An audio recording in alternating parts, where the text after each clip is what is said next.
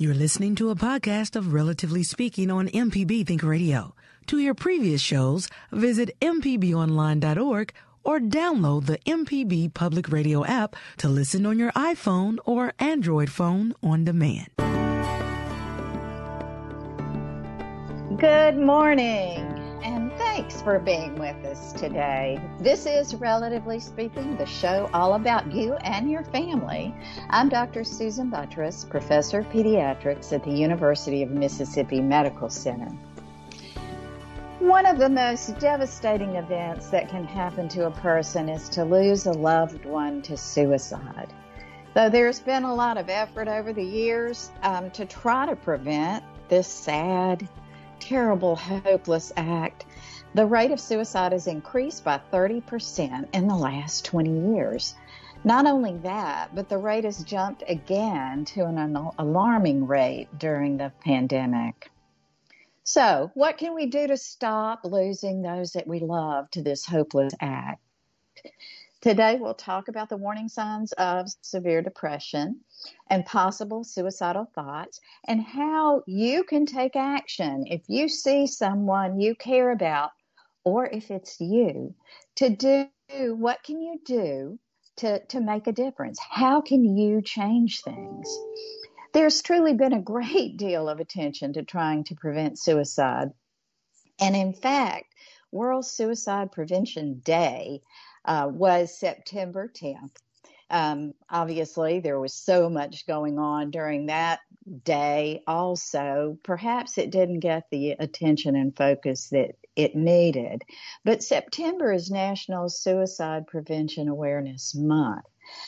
In my mind, yes, let's put an emphasis on it now, but let's not forget it during the next months. How important it is to share resources, stories in an effort to shed light on what we can do, how we can help. So right before the show, I was talking to Michelle about this topic, and knowing that it's kind of a downer topic, but what we need to do is focus on something positive. How can we help? What can we do? What can we do positive to help others? So, Michelle, thank you for that positive note. You always are such a ray of sunshine, and I appreciate having you as our producer for this show.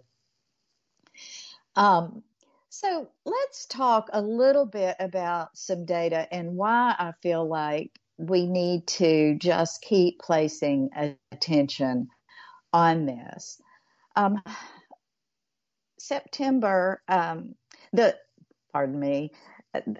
to the Center for Disease Control, suicides is the 10th leading cause of death in the U.S. overall, claiming about 48 to 50,000 people every year. It's the second leading cause of death among the ages of 10 to 34, with or without COVID, okay?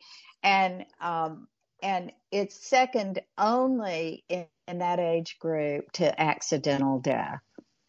We have a lot of homicide, obviously, is up there as a cause of death, but I think we always hear about that.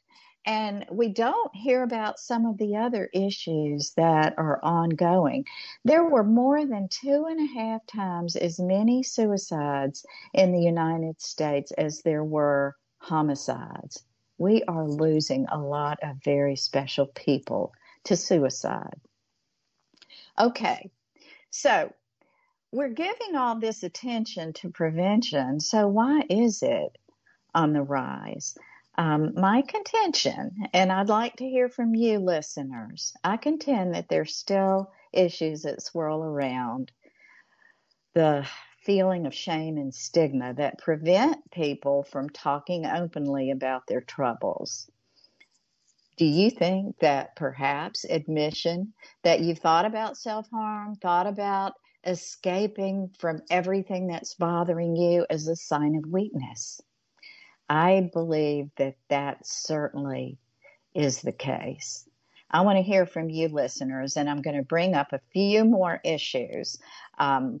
So feel free to jump in the conversation at any time. Give us a call at 1-877-MPB-RING. That's 1-877-672-7464. Or you can send an email to family@mpbonline.org. So what do you think, listeners? Is there a stigma to having a mental illness? Do you believe that some avoid treatment due to that? Or is there something more? Here's another question. Have you lost someone that you care about to suicide? I have. I can tell you it is absolutely devastating. That never goes away. My other question to you is, have any of you had thoughts of self-harm? If you did you get help? I'd love to hear from you and hear if you reached out for help, what kind of help you got. Were you able to find what you needed? And where are you right now? So there was a survey that was done between June 24th and June 30, where a group of surveyors they reached out to 9,000 and talked to over 5,000 adults to talk to them about the mental health conditions associated with COVID-19 right now, and looked at where people are. And there were really not any big surprises. I'm going to give you just a little bit of this to chew on as we're talking through the conversation. So we had young adults, younger adults, racial and ethnic minorities, essential workers, and here's another one I wanted to emphasize. Unpaid adult caregivers reported having significantly worse mental health conditions than some others. So I wanted you to think about that. Essential workers, younger adults, minorities, and unpaid adult caregivers. Now, those unpaid adult caregivers, you know who those are. Those are people who are perhaps taking care of loved ones in their home, their mothers, their fathers who are unable to jump in. Well, let's go on to the phones before we go any further with any of this. There is Vicki from Oxford. Hi, Vicki. Thanks so much for calling early in the show. Hello. Thanks for having me. So I wanted to go ahead. kind of share my experience and encourage others that if they are having feelings of suicide or those negative thoughts about themselves, that it's okay to get help. When about 5 years ago, I was dealing with some pretty severe depression.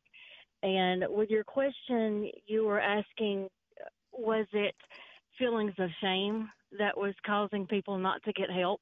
That was one of my reasons. I was a mother of 3 children, and I felt that if I admitted or sought out help and told people the feelings I was having, that they would think that I wasn't a good mother. I wanted to feel like I was doing everything right. And I was afraid of the stigma that it would have if I admitted that I was struggling. So I went many, many years keeping that to myself and not talking to anyone about it. So wow. That was, and I mean, I had those thoughts of suicide. It had gotten that extreme. And I finally went to my doctor. And I know there are many people that don't. And I think another problem, other than the fears of what other people are going to think, is unfortunately, I'm a Christian, and there is a stigma sometimes, I'm sad to say, in the churches right. of mental health, and that with it, maybe thinking that it's not real or that it's wrong to seek out medical help. And so we really need to, our churches really need to reach out to members of their congregation and let them know that that's a place that they can go to as well. So Vicki, just not that feeling you like are you have making a anybody. wonderful point, and I think one area in which there could be huge leaps in people getting help is if our churches did let people know that it was okay. Vicki, I want to ask you, would you tell us what made you finally, I am so sorry you suffered all those years, and that is truly a dedicated mother who wanted to make sure that nobody suspected that you weren't as loving and caring as you were. But what a big barrier. So what made you move forward to get some help? Internally knowing how far I had come and how close I was to committing suicide, that I'd had so many thoughts about it. And I never did it because I never actually attempted anything, because I kept thinking about my children and what would happen. But I still had the thoughts that a lot of mothers might have, and people will think, a lot of people say, how can you think that your children would be better off without you? But people that go through those types of feelings, they really believe that their children will be better off without them. They think that they're not good enough, and without them there, their children would thrive better. But just I talked to a friend. I had a friend that I trusted and confided in. I hadn't told anybody else, but just a very, very close Christian friend. I talked to her, and she encouraged me to talk to someone. And I went to my doctor. And thankfully, my doctor didn't just try to give me medicine, which I am on medicine and it helps. She said medication is good, but that just masks the problem. You got to go to the root of the problem as well. So she sent me to a facility to get some help. So with a psychiatrist, with medication, on top of getting therapy and having someone to talk to on a daily and then weekly basis. And 5 years out, I'm thankful to say that I don't have those thoughts anymore.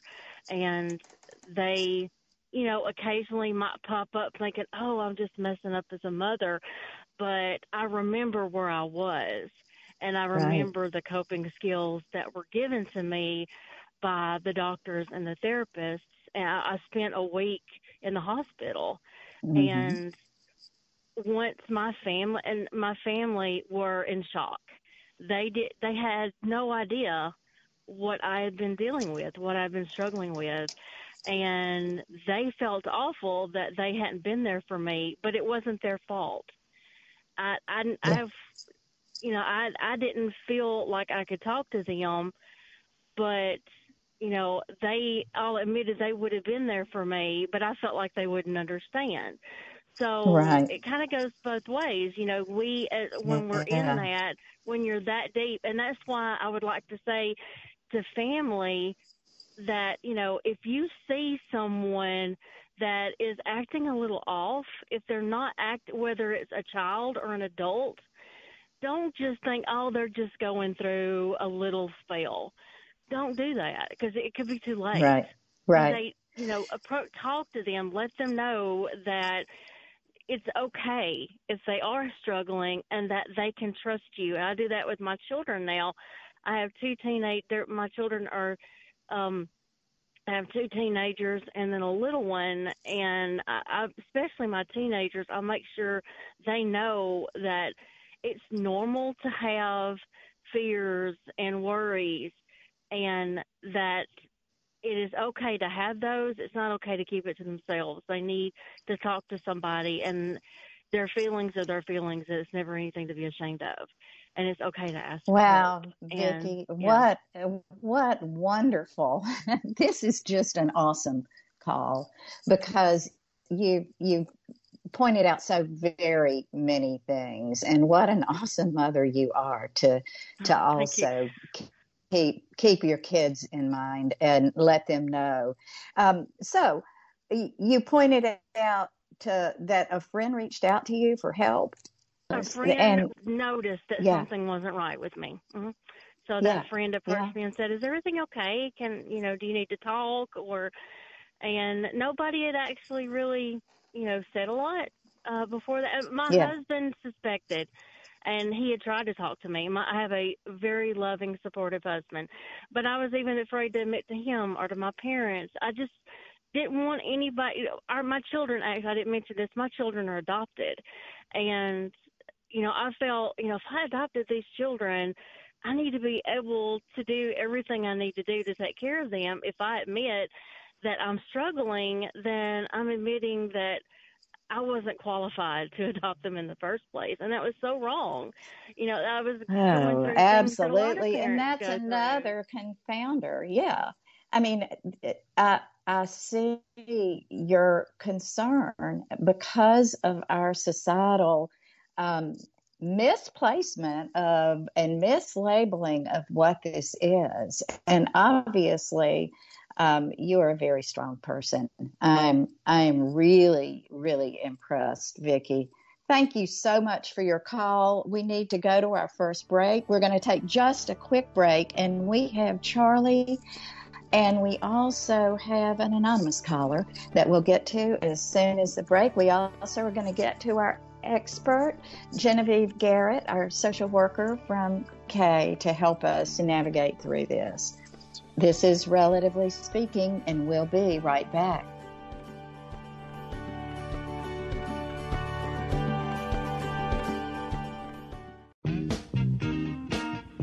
Hey, this is Malcolm White. I'm one of the hosts of the Mississippi Arts Hour, the arts interview show on Think Radio. Every week we talk with visual artists, musicians, as well as people who help bring the arts to their communities.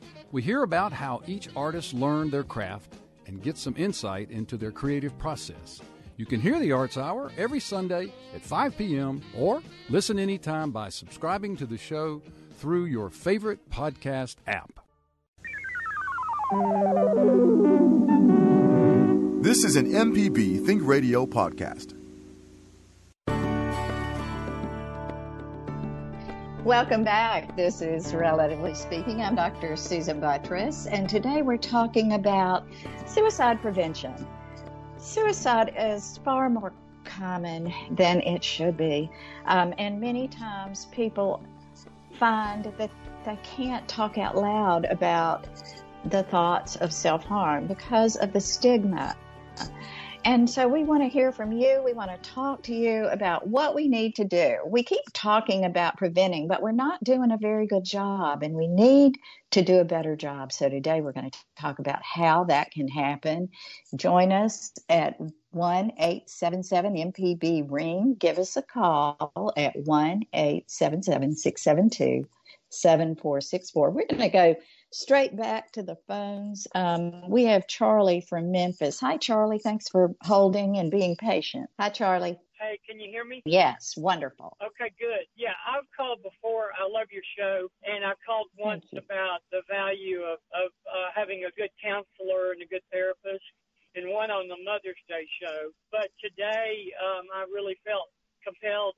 My nephew, a number of years ago, was involved in a drug-related car accident in which a lady was killed. And therefore, he went to prison. He was pretty young, about 30 years old. And he went to Parchman Prison in Mississippi. And he really had struggled there.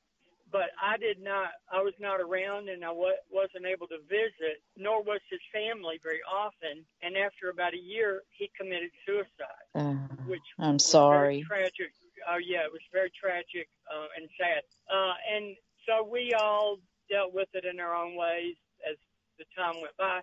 But it was really only a few years later, when I went through my own personal struggle, that I understood the depth of how you can feel when you're in a situation like his or others, and I really believe it's different for everybody. And the former caller, hers was involved with her own stigma and her own feelings about her self-worth and her children. But for me, and I think for my nephew, I think it's a point where you just become really hopeless. And it's at the hopeless point where you feel like there's no answer is when you really consider the ultimate. And so I understand that the stigma can be very important, and the shame and embarrassment of whatever you're going through that leads you to feel suicidal. But like I said, I think when you reach that ultimate hopelessness is when you really consider it and when you really could do something like that. Charlie, you're absolutely right. And I'm going to pull Genevieve Garret, who is a licensed social worker and at K, to talk to us a little bit about. Genevieve, do you want to comment on Charlie's point? I think it's a very good one, the hopelessness that people feel. Absolutely. And thank you, first of all, for talking about this, for having this as the topic of your show, because, and oh my gosh, your first caller hit on literally everything. Like, forget expert. She was the expert on that because she hit on literally everything that I would have mentioned. But also the fact that just what you're doing, talking about it, and just what she mentioned, that talking about it herself, because people often think that if we talk about it, that's going to make it more likely to happen.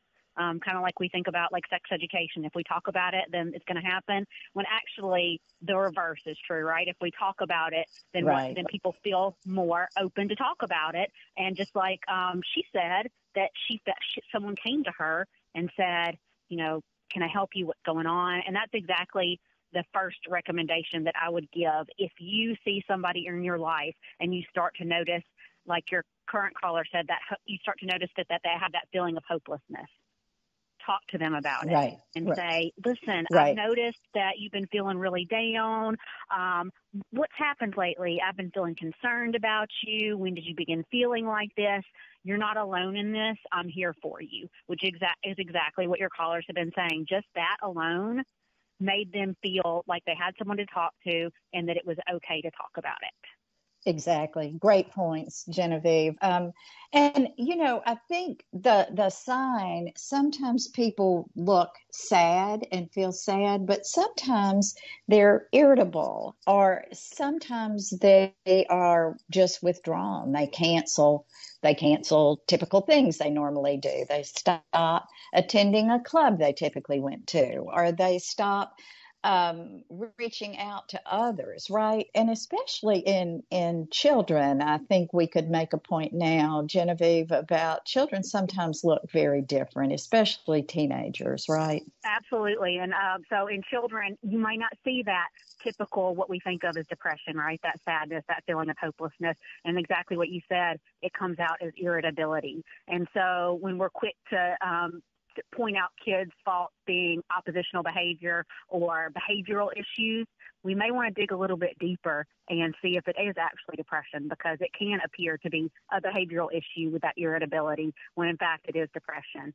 And that's exactly what I see in kids that coming across it. And teaching them, and the same thing you would teach adults, to recognize what their feelings are and what the thoughts they're having are, and to recognize and identify things that can reverse those thoughts and feelings, and just helping them do that is really helpful with kiddos. Right. So the typical moodiness in a teenager is different than the irritability and severe moodiness that you might see in a teenager who's really depressed, right? Absolutely, yes.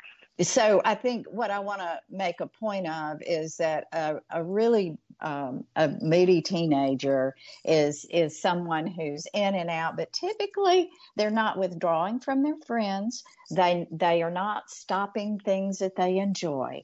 The severe moodiness of a depressed teen is an individual who is no longer playing soccer because they just don't feel like it anymore. Perhaps they're their appetites are different, and the like. Sleep patterns change. So there are other things to keep in mind. All yes, right. And I think it's important to ask those questions with teens too, because it's so easily mixed up with a moody teenager. So please ask your teens questions to get to the deeper source of it. Right. Thank you. Let's go to Anonymous in Mississippi. Thank you for calling. Talk to us about what your thoughts are. Hi, thanks for taking my call. I wanted to give a lot of credit to Miss Vicky for her speaking on her life and her situation and what she went through, because I can relate to a lot of that, and it's a lot of mothers out there, young and old, that can relate to her situation. When I had my children, I thought I was ready for motherhood, even though my mother and my father, my mother was a perfect mother to me, but I wasn't ready mentally and physically, with the strength and what you need to take care of children. And so it was very hard. So like the things when she say you want to crawl up under a rock, or you think they're better off without you, that somebody else could take care of them better, or those things, those thoughts come to mind. But one thing I tell my children right now, the greatest thing for anybody, if you have siblings, sisters and brothers that you grew up with, when you come to a point in your life and you become a parent or whatever situation you have where you can pick up that phone and you're able to just pour out your heart to your sibling about what you have going on. That's one of the greatest comforts. And then my other thing is also knowing the fact that God is a God of comfort. He knows what we're going through. And sometimes if we don't have anybody, we may not have sisters, brothers, or family to reach out, but God is always there. He's a God of comfort, and He listens to our prayers. That's what I wanted to share. Well, that's beautiful, and that's very reassuring. And I do think that we've had two mothers call about their children and their dedication to their children. And I wonder, looking at protective factors, if knowing that your children need you there. I want this as a reminder. I know sometimes you think that perhaps your children would be better off without you. But if you think about the devastation that suicide causes, it just does not make sense. And knowing that, sometimes when you're in the depths of depression, your thoughts don't make sense. And that's why you need to reach out to others to give you the help, so that you are not trapped in trying to save yourself, because sometimes it's hard. Sometimes it's very hard. Thank you for that call so much. Well, I'm going to stay on the phone lines. Let's go to Bruce from Picayune. Hi, Bruce. Thanks for calling. Good morning. How you doing, Doctor? I'm doing well. Thank you, Bruce. I've struggled with depression literally my entire life. I remember I wound up in and out of counseling from the time I was 8 or 9 years old, because at the time my mother was able to tell that something was not right with me.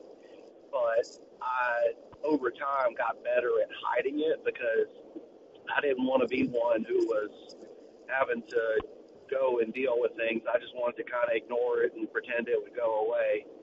And I got real bad off when I was in high school, and I got to a point where I was real close to the edge there. But what actually happened was a friend of mine who I have been real close to since junior high actually did wind up taking her own life. And seeing how that just rocked not only her family and our friend group, but really our entire community, just kind of grabbed me up by the back of the neck and let me see that this was much more impactful than on just myself or my immediate circle. And it really shook me. And she was one, she had been in and out of treatment herself for a few years. She had stopped taking the medication that was prescribed to her, and it wasn't caught in time. But I went on for a few years just kind of self-medicating with various coping mechanisms until I started dating a young woman who wound up being my wife, and she was just like, look, I love you, I want to be with you, but something's got to give.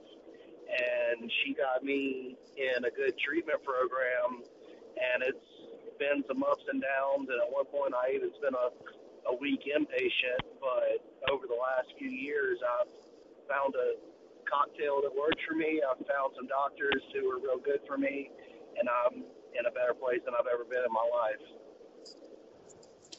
Wow, Bruce, congratulations on being able to get through this. And you've brought up several points that I know Genevieve and I both wanted to cover. One, like several others, you've noted that having someone who reaches out and says that you need to get some help and you need to get the right kind of help is all important. So if anyone out there is afraid that there is perhaps someone spiraling in depression and needs help, say it to them. Reach out, take their hand, tell them that you've noticed something's not right. The other thing that you noted, and this is so common, the substance abuse piece. Many times people who struggle with mood disorders often will turn to substance abuse, which we all know that's not the right direction, but it's one of those things that happen. So if you have a friend who is struggling with substance abuse, it likely means that there is some sort of anxiety or depression going on that they're trying to mask. And then the other thing that I wanted to point out, and Genevieve, I think you and I both see this all the time. Many times when depression and anxiety starts at a very young age, one thing that we know is that there is definitely some genetic tendency toward mood disorders. So if you had a parent or a grandparent who struggled with mood disorders, often it will also present in you. There's some genetic tendency, there's some neurochemical issues. And Genevieve, you might want to comment on this. I know as we take family histories, often parents say, yes, I struggled with this and I see it in my child, right? Absolutely. And so that when we do a really good history, when we see a child come in, we always ask about family history. And when we talk about anxiety or depression, the parent will say, that was me as a kid. And so there's a strong genetic component too. And another topic that he brought up was he mentioned that he had a friend who had committed suicide. Yes. Actually, we know there's research that shows that this can happen in clusters, and we don't know why exactly it happens in clusters. There's a lot of theories about that, but one of the reasons is that experiencing the death, especially the traumatic death of a friend, is actually a trauma, and trauma is a risk factor for depression. So if we're going through this trauma, and it's almost, as he explained, a community trauma, more kids in that community are going to have experienced that trauma, and it's going to make them more prone to depression, and which is a risk factor for suicide. Right. Thank you, Bruce, for your call. You made several awesome points, and I'm so glad you're doing well. Thank you so much. Okay, we are going to go take a very quick break, and when we come back, we have Lee from Yazoo, Lee, hang with us. You've been patient waiting. We have some open lines, though. Give us a call if you want to join in. We really appreciate the conversation. I think it's helpful to others. Give us a call at 1-877-MPB-RING. That's 877-672-7464. You can send an email to family@mpbonline.org. This is Relatively Speaking. I'm Dr. Susan Buttress. We'll be right back.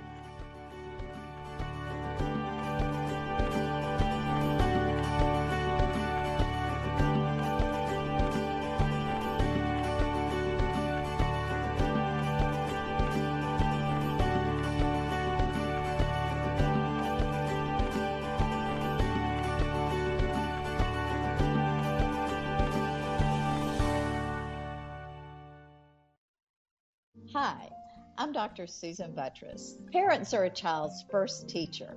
Children make connections to the growing world around them through back and forth interactions.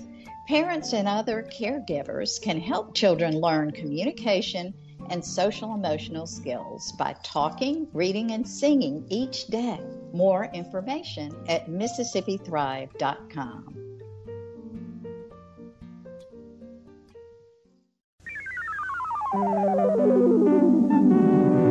This is an MPB Think Radio podcast. Welcome back, and thanks for listening. Today we're talking about suicide, suicidal ideation, how it's important to talk about it. Let everybody know if there are any thoughts. You reach out if there's someone that you care about who you think has signs of significant depression or anxiety even, and perhaps withdrawing. We're going to go back to the phones. We've had some awesome callers, so I want to stay right here. Lee has been patient from Yazoo. Hi, Lee. Thanks for calling. Howdy. Good morning, ladies. Good morning. So just jump right in, okay? Yeah, jump in. Listening to the show this morning. I mean, I'm just driving through Yazoo City. I live up around Tupelo, but it struck me that I've gone through bouts of well, not really depression, but there's a group of people out there that I don't think are getting enough looked at. It's the empathetic people. I'm strongly an empathetic person. I bawl at movies that are sad. Can't watch A Dog's Purpose without crying after the whole movie. Can't even think about things like that. And there's a group of us, I mean, I have thoughts of suicide all the time simply because it's a horrible world I'm living in. And it's just, people are horrible to each other. I think John Coffey said it best on the Green Mile. People are just being ugly, and I'm tired, boss. You know, and sometimes the only thing that keeps you going is like, my mother would kill me if I killed myself. Or basically it would be my mother would die if I were to kill myself. It would just be too much stress on her. So, you know, I would never actually do it. But you think about these things because empathetic people feel everything around them. So one thing to look for in your friends and in your relatives, if they cry a lot at movies, if they really feel strongly about, say, an abused dog post on Facebook or a child gone missing, watch those people because they are the ones who feel the pain of the world the most and would most like to leave that pain behind. I don't know if you can understand that, if that makes any sense. Lee, it makes perfect sense. And I think you're right. It's individuals who have that amygdala, that part of the brain that is sensitive and caring and more emotional. It probably does put you at stronger risk. As far as I know, I need to look into that as far as the empathy factor, if those individuals are more likely. Genevieve, do you have a comment on that? I think Lee's point is a good one. Yeah, I could actually relate to that. Yeah, definitely. For people that feel bigger, like you're going to be more aware of all the things going on, and you're going to kind of take it on, right? So we kind of have to be careful about that as therapists, right? Because we hear people talking about how they feel all the time. So we have to be really good at self-care. So I can see how a person that is very empathetic would take on a lot of other problems. And have to think about self-care a lot more. Absolutely. Good point. Yeah. I think it's a great point. And there is, there's been the bystander post-traumatic stress disorder that's recently been described in the literature from first responders, from therapists who are trying to help people through their stressors, and they start feeling so much stress that it begins to cause mental behavioral health for issues for them. So, Lee, thanks for calling in on that. That's a really great thing we need to remember. If you're one of those deep feelers, it doesn't necessarily mean that something horrible had to happen to you for you to feel the depths of what some feel as far as depression and hopelessness. Exactly. So, that was the point I was hoping to get across, because it's not always something that has happened, or you're not always depressed. Sometimes you just feel the weight of the world. Mm-hmm. Yeah. Lee, thanks for calling. Thank y'all. Well, let's stay on the phone. We have Zach next. I'm not sure where Zach's from. Hi, Zach. Thanks for calling. Okay, I'm down in Gulfport this morning. Oh, good. All right. Tell us what your thoughts are. Well, it's all of the things you've mentioned so far, the family history, the substance abuse, those are the two things that struck me the most. My mother committed suicide, and she was an alcoholic, and I was an alcoholic, and I didn't realize I was depressed, but I didn't realize how much of a role that played. And I kind of set about to kill myself through drinking, and I called my sister when I was pretty deep in the DTs, and she said, hey, look, go to the hospital. So I did, and they sent me to the ICU, and I made it. But right after that, I went to rehab, and it completely changed my life. I didn't realize how much of a factor the substance abuse was in the depression. And now my problems are so much more manageable. And so I just really want to urge anybody who's struggling with those thoughts and has a substance abuse problem to take care of that first. And the world just gets better immediately. And that's... What a great message. That's a lot, Zach. That's not a little. That's a great message for others to listen to. And yes, the alcoholism is, we know, also highly genetically based, the proneness to having that. And you're absolutely right that if you don't deal with the substance abuse, you can't deal with any kind of mood disorder or other issue. So I don't think either Genevieve or I could have said that message better. Genevieve, you have any additional comment for Zach? Absolutely. That was a wonderful message. And I think sometimes people turn to alcohol and other substances to self-medicate when we're feeling, when we have that feeling of depression or other things. And it doesn't make the problem any better, but it masks it for a while, right? And I'm so happy that Zach was able to reach out to someone and get help. That's an amazing story. All right. Have a great day. And, I do want to make another real quick point before we get to our next caller. And that is, a couple of people have mentioned, actually 3, have mentioned being hospitalized for maybe a short period of time. Sometimes that's necessary to just protect you, to get you started on the right road and then be out. Long-term institutionalization is typically not recommended anymore, but good outpatient support is what we hope for now, making sure that you get those protective factors around you to take care of you. All right, we have Kenny on the road. Kenny, are you still there for us? I'm still here. Was great.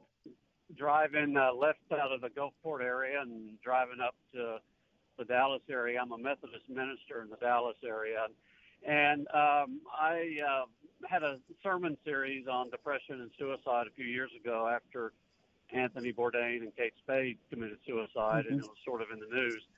And I just wanted to talk about, again, the first caller, I believe, Vicki, hit a lot of nails on the head.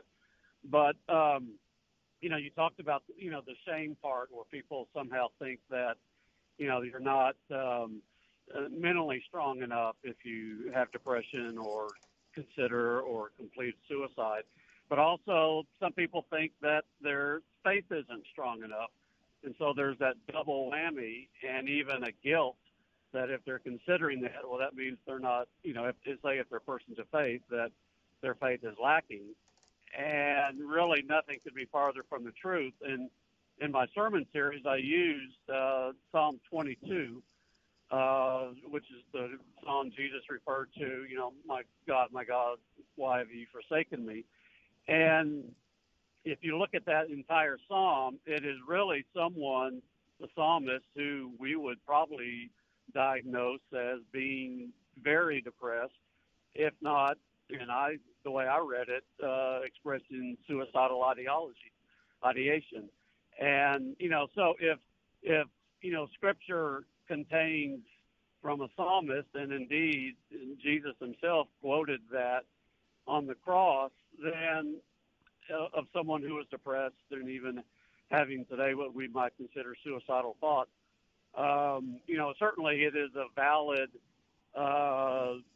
area of care that the church should be providing and caring for, and not, pronouncing shame or judging people that their faith is not strong enough. The other thing I was going to say, it relates to how people can say, well, how could somebody kill themselves? They had so much to live for. Well, that's the reality. But when you go through depression, either a traumatic depressive experience or long-term, their concept of reality changes. For what is reality for them, is different than what is the actual reality. And the illustration I used was, if you take a picture of something and apply filters and change the light and other things, it can look extremely different than the actual picture.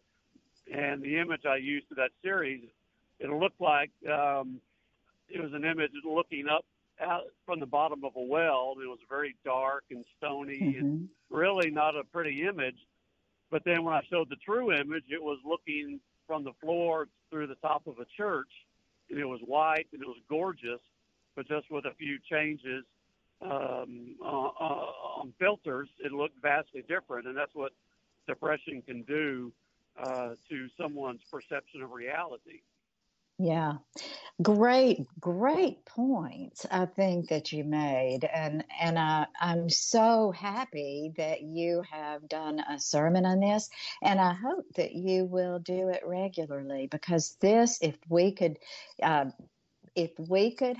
like I said, our South is full of many churches. If we could have our ministers, preachers, priests, all talking about this and letting people know it's okay to reach out for help, and it's not a sign of lack of faith or lack of ability or lack of love, then all would be better off. So thank you so much for that call. I know, Genevieve, we only have a couple of minutes, I think maybe a minute and a half left. Do you want to talk a little bit about, just quickly, any last points of what we should be doing and how we should reach out? I just the fact that we're talking about it, and just want to reemphasize again, don't be afraid to talk about it. Make it a regular conversation about feelings with kids. Start at day one, giving them that language to talk about how they feel. And one of the callers said, I think when she talks to her kids, saying that all feelings are okay, but keeping it to yourself is not what we want to do. We want to encourage kids from a young age to talk about feelings so that we become adults that are willing to talk about our feelings with others, and to just reach out if you notice any differences in your kid, teenager, friend, sister, brother, parent, because we don't want to forget about our senior citizens. That's a huge population that we worry about. And so reach out to people and just ask questions. Right. There's some great hotlines. We will have those on our Facebook page, Michelle. If we can do that, that would be wonderful. There's help out there. So I want to thank all of our callers. I want to thank everyone. Please listen to this podcast. If you got in on just part of it, download your favorite podcast app. I want to thank Genevieve Garret, too. I'm Dr. Susan Buttress, and I hope you'll join us next Tuesday at 11 for Relatively Speaking, and stay tuned for NPR's Here and Now, coming up next.